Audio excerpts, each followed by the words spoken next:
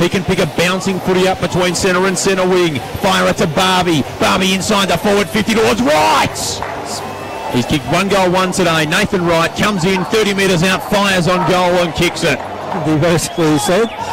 So here comes Lockie Sorek from 35 metres out. Those silver boots working an absolute treat. Sweeps it by hand to Tickner, still in his defensive zone. Will come to half back.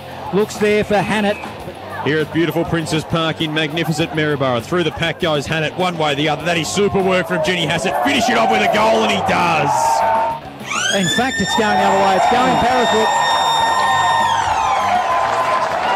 So siren sounds, and it is Navarre 17-14, 116 to Carisbrook 8-6-54.